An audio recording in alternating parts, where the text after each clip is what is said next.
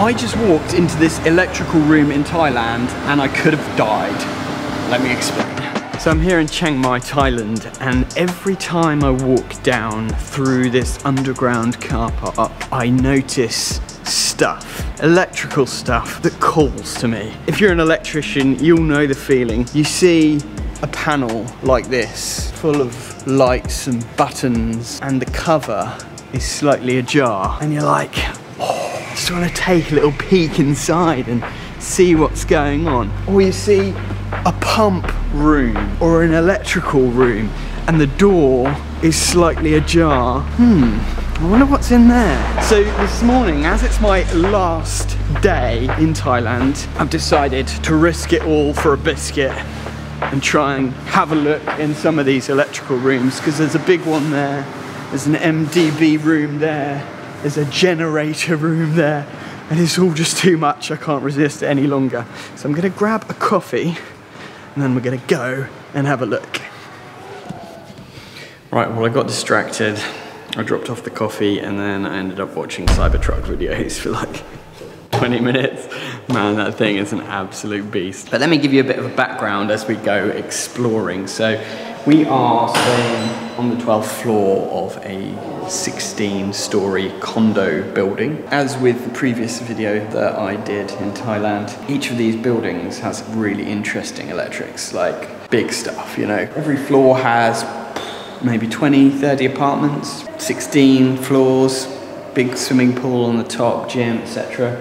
There's a lot of need for electricity. I'm fascinated because it's something totally different to what we generally deal with in the UK. So I get my head torch out and I go exploring.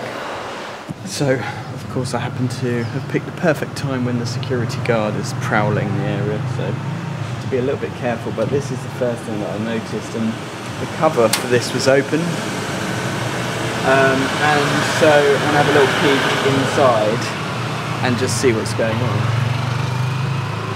So it's basically got loads of relays and stuff in it, and some nice big MCCBs, and oh, there's a gecko inside as well.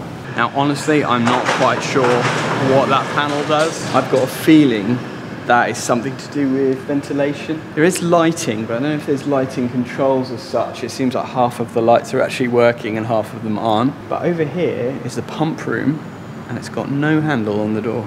It's broken. So let's have a little look inside.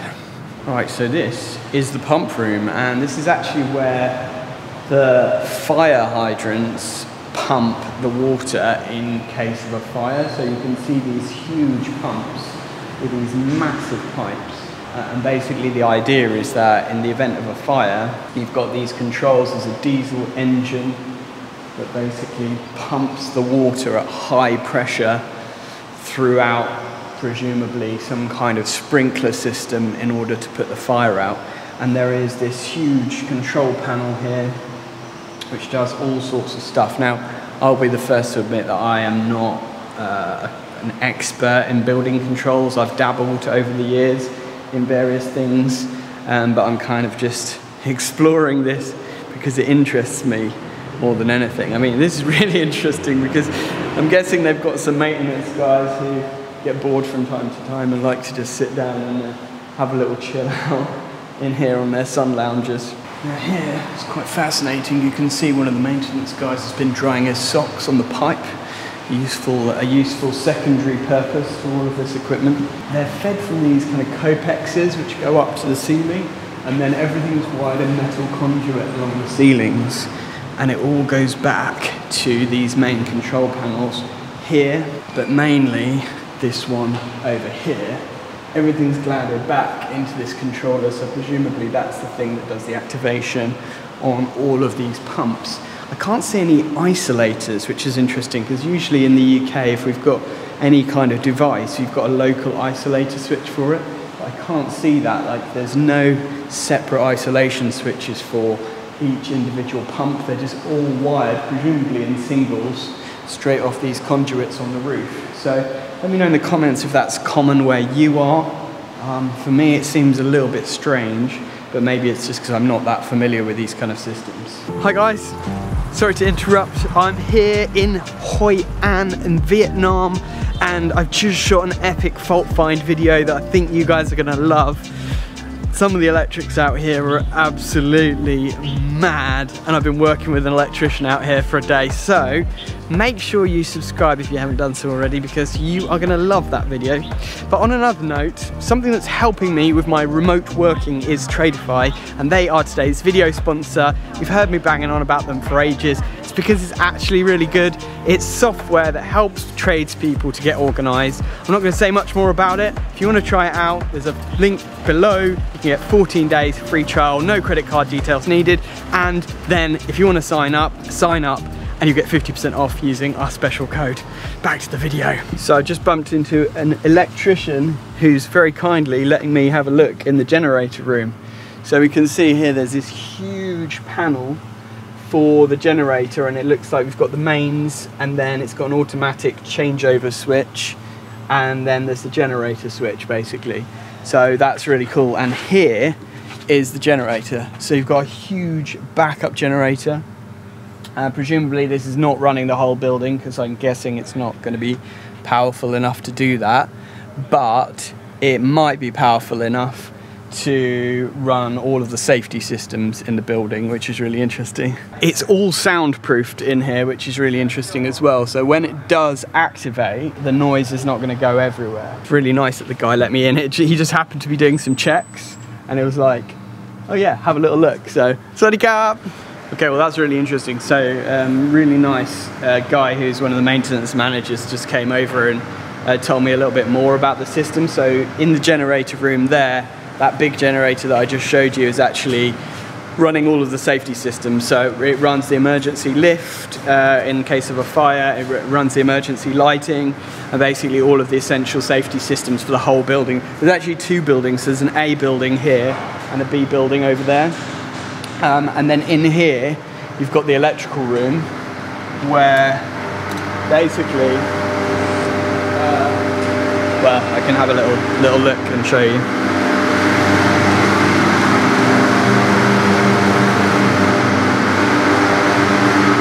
So, wow, okay, that is a massive transformer. So I'm gonna probably stay out of here because that looks a bit crazy. But basically, I think it's probably like a 22 kV transformer or something.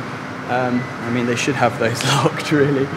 But that is, so I'm guessing like the mains high voltage comes in there.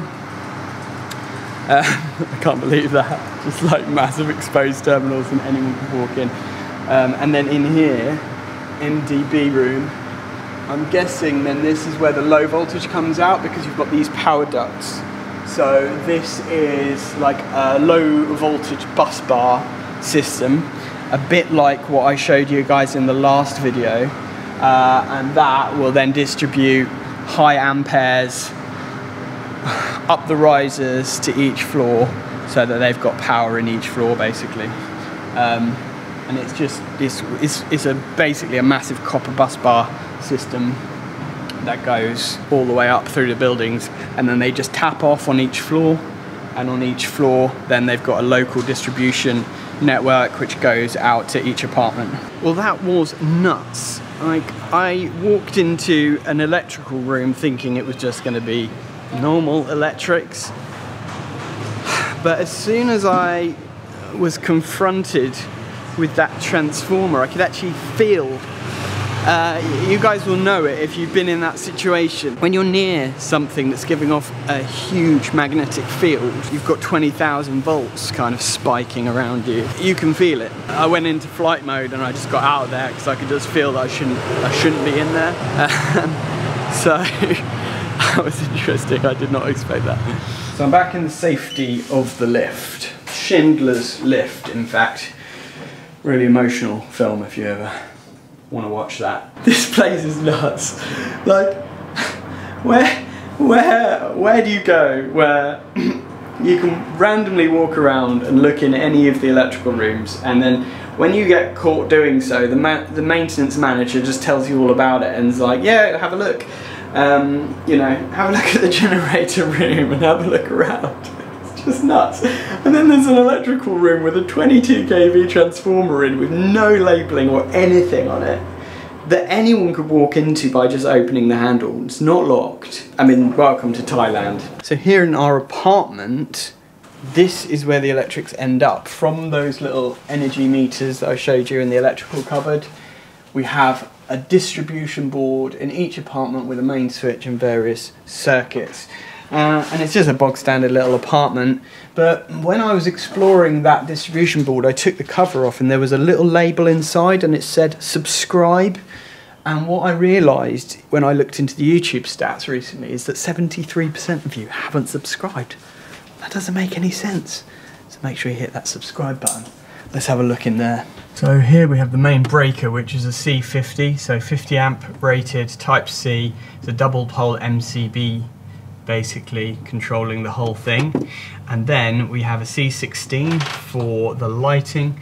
We've got a C16 for the air conditioning in the living room, another C16 for the air conditioning in the bedroom.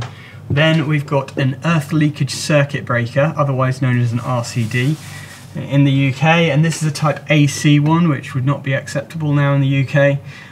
It's a 40 amp, 30 milliamp RCD. Then we've got a 16 amps type C for the receptacle, which is Americanism for socket for the washing machine, and another one for the receptacle for the microwave and the refrigerator, another one for the hot plate or hob, basically, as we would call it, which is an induction hob here, and then a C32 for the water heater, otherwise known as a geyser in American terms. And this whole board is rated at 100 amps, 240 volts. It's got a little bit of trunking running down from the top, and it's made of plastic, and its brand is ABB. I love it and I hate it here. Like, they're so relaxed that they're horizontal, you might say, in this country.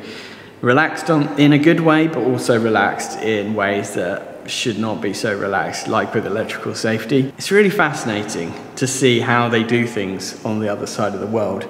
And it makes me appreciate the electrical standards that we've got in the UK, because they are for our protection after all.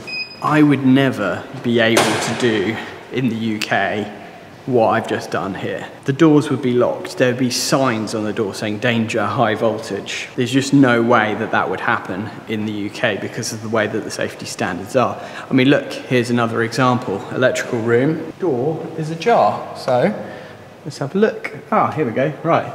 So welcome to a more safe electrical room.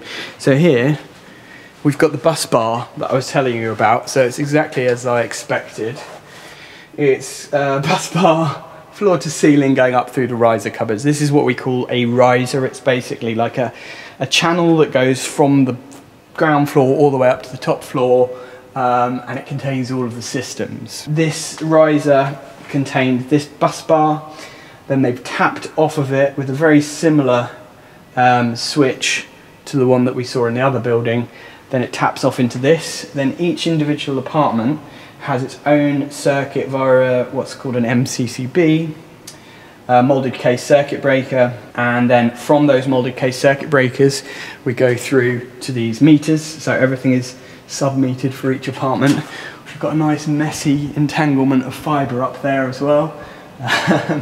So yeah, they've got really high-speed internet here, which is good at least. And then over on this side, I'm guessing it's more safety systems. I've got some UPSs up there, fire alarm there. I don't know what's in here. Let's take a little look. Okay, so here we've got some kind of low voltage circuitry, AC adapter, 12-volt battery. So this is all kind of low voltage stuff for safety systems. That is the emergency lighting system. So you've got these maintenance-free emergency lights. Looks like the controllers for those and maybe batteries, so it's some kind of central emergency lighting system. It's fun. It is really fun in places like this, you know. What can I say? Let me know in the comments, guys. Do you live and work in a place like this? How do you cope? I would love to know. How do you cope with the craziness? It's just another world here in Thailand. But I hope you've enjoyed me sharing what I found, my explorations, and putting my life on the line. for our artisan viewers. Really appreciate you following my journey. Click here if you want to watch a video of me exploring an apartment block in Thailand. Click here if you want to see the most dodgy electrics I've ever seen on a tiny island in Indonesia.